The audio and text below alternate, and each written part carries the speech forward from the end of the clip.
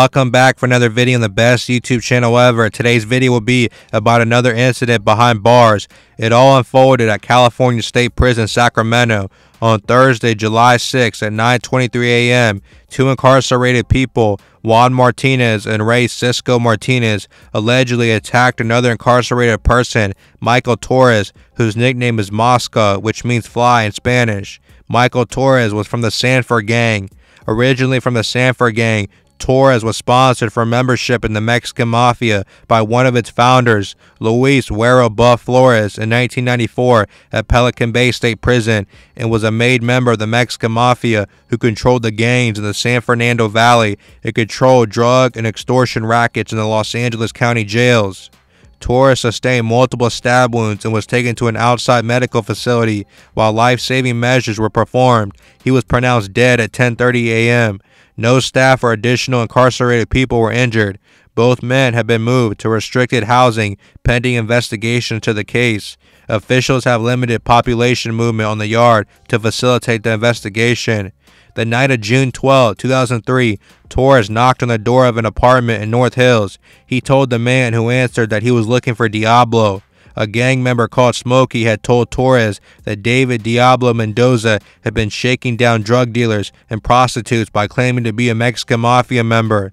As Mendoza approached the doorway, Torres asked if he was a carnal, a term for a Mexican Mafia member. When Mendoza lifted up his shirt, as if to display his tattoos, Torres shot him in the chest. Later that night, two of Torres' underlings kidnapped Smokey. They beat him, strangled him with the rope, and stabbed him with a screwdriver, but he managed to fight off his attackers and flee.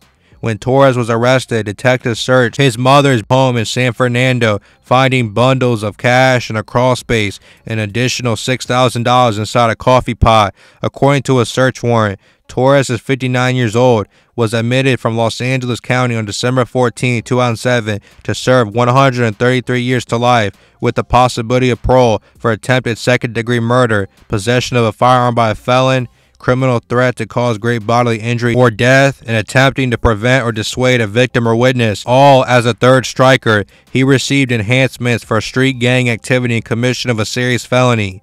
Torres was under indictment in federal court at the time of his death, charged with conspiring with the Aryan Brotherhood to traffic heroin.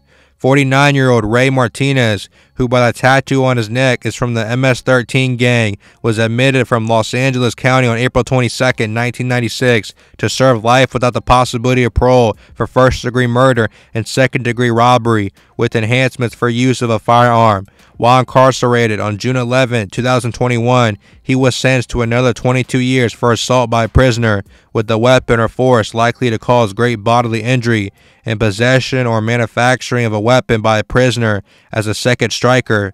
He also received an enhancement for having a prior felony conviction. It is not clear what gang Juan Martinez is from. Kinda hard to tell or read the tattoos, but he is a Southsider with a 13th tattoo. 47-year-old Juan Martinez was admitted from Los Angeles County on October 27, 1993 to serve life with the possibility of parole for attempted first-degree murder.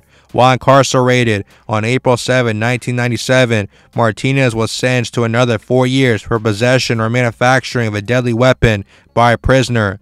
Also, while incarcerated on August 30, 2001, Martinez was sentenced to another 27 years, 4 months for attempted second-degree murder and assault with a deadly weapon on a peace officer or fireman, both as a second striker.